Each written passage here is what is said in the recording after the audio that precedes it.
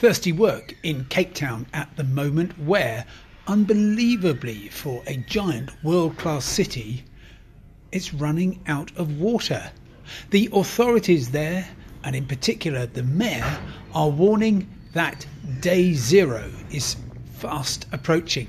That's the day they calculate when all the reservoirs and other sources of fresh drinking water will have run out.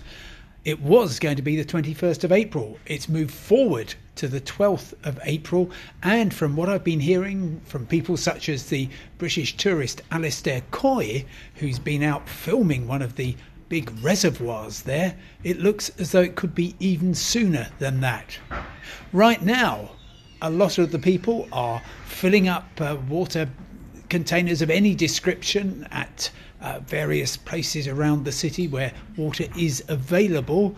Another traveller, Jamie Bowden, sent us some pictures of that.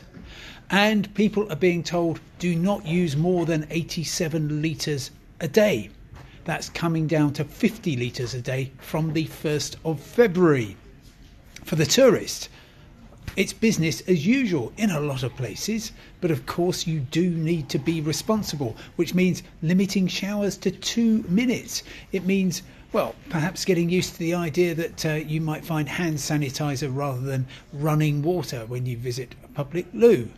And it means just taking care of this very precious commodity.